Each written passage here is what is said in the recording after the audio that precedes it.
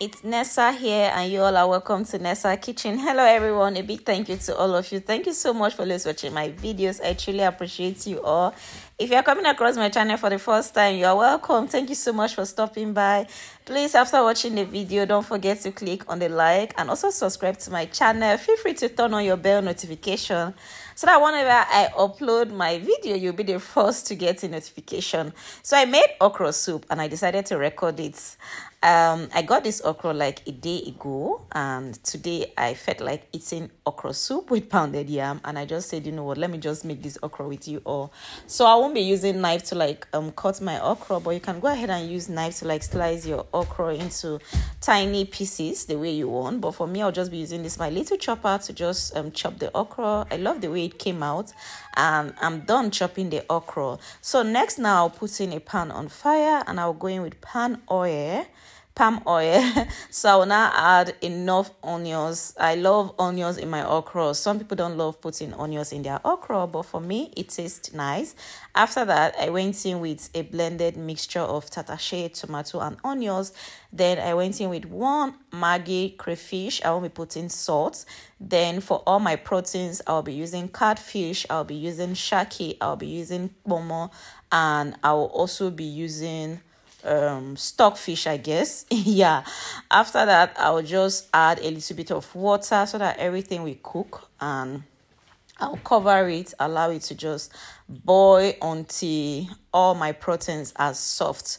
So at this point, I believe they are all well cooked. So I'll just go in with enough crayfish. I love crayfish is my okra. You can, if you don't love crayfish, you can just skip it. But me, I put crayfish inside, and I'll just mix it a little bit.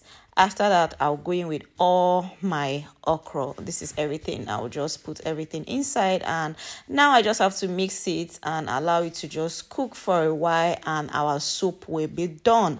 Thank you so much if you've watched up to this point. Please, if you've not if you've not subscribed, please subscribe. I love the way this okra is looking, and it tasted so nice. I really enjoyed it. The crayfish scent was just perfect, and I really love all the proteins that were inside. So next, now I have this ugu leaf in the freezer, and I'll just be adding it a little bit just to have some leaves inside, and I want my okra to be a little bit more greenish. So I went in with the ugu leaf, and I'll just mix it. Most people always say that whenever they cover their okra, it doesn't used to be thick, it end up being watery. But me, I cover my okra, I cover my ogbono, but still they end up being so thick. I feel it depends on the water. You should not put so much water in all your draw soup. If you put so much water and if you cover it, everything will just be so watery.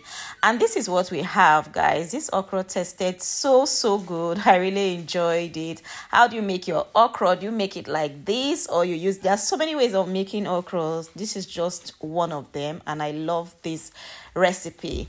Thank you so much for watching from the beginning to the end. Please like this video, and please don't forget to subscribe to my channel, and feel free to watch every other of my video if you are new. If you are an old subscriber, I say thank you for sticking with me up till now. See you in my next one. Bye.